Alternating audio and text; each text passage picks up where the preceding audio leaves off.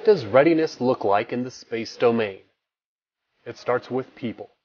Preparing Guardians to prevail in competition and conflict is at the core of space domain readiness.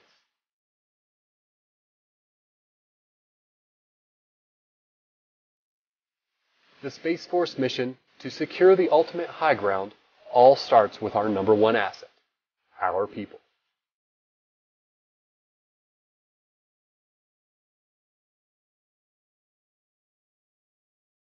Space Training and Readiness Command leads the way in preparing our Space Force Guardians for the modern battlefield.